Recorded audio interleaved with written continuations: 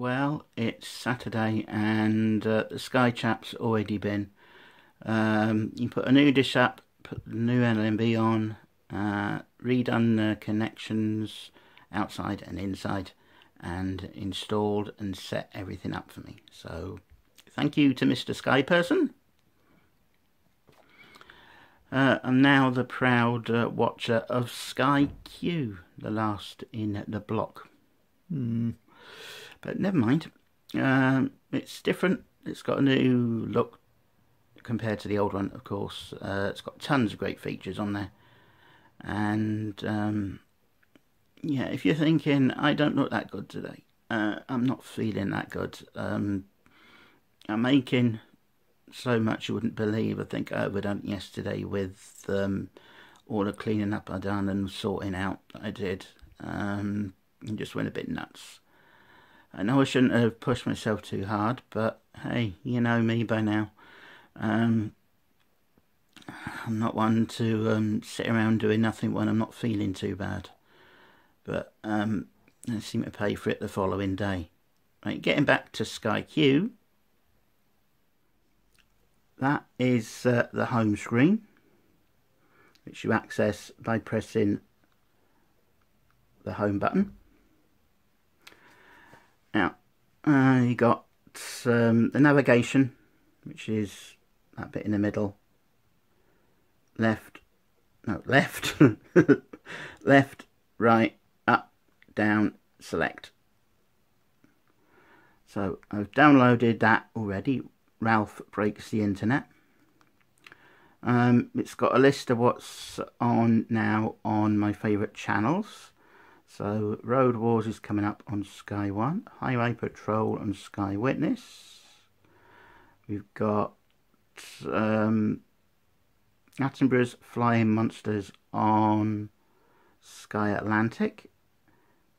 We've got The Simpsons on Channel 4. And I've actually just noticed something. When you select the channels, because it's got, what is it, 7 tuners inside the box.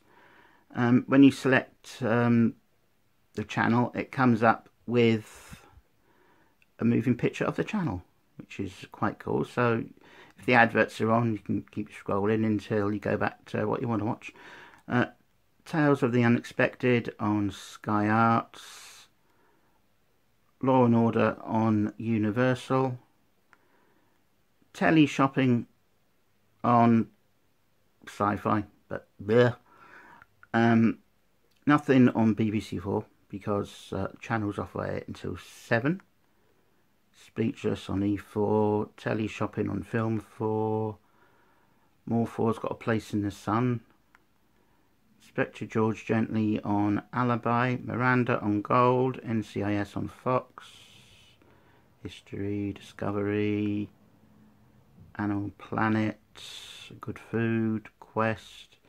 Nat Geo Wild, Smithsonian, Premier Sports, Free Sports, Eurosport, Sky Sports Mix, Sky Cinema Premier, Sky Cinema Action, Sky Cinema Thriller, Sky Cinema Disney, Sky Cinema Select, BBC Scotland, BBC News, Drama, Forces, TCM Movies, Sony Movie Channel, Retro, Talking Pictures, CNN,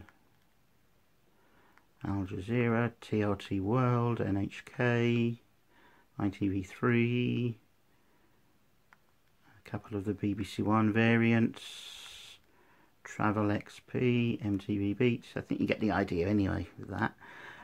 Plus, I've also got Netflix free for 2 months. After that, it's an added £7 on top of my Sky box sets, which lets me watch it on this Sky box and the Sky box, the mini Sky Q box in the bedroom.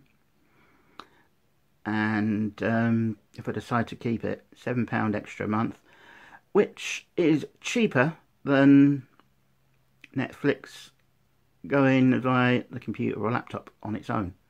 So that is quite good. So I'm going to explore Netflix at some other point.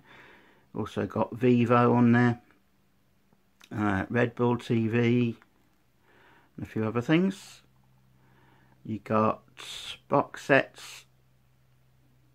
You got some various things in there. You got real life, critically acclaimed. So that's all what's on there. TV guide, of course. Recordings, what I've already downloaded. Got the Meg in that list, and Ralph Breaks the Internet at the moment. Catch Up TV, you've got the channels.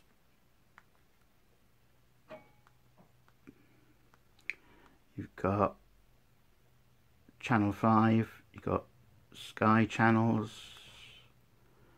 and all the channels that are separate. UK TV Play, excuse me. And yeah,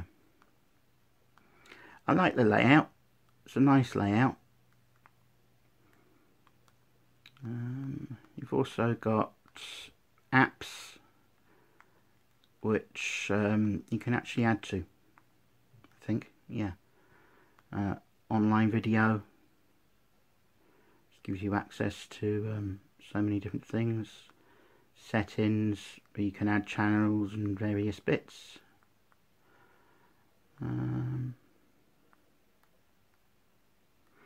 Yeah, I like it. It's quite good. And on that note, I'm going to say ta-da. Have a great weekend.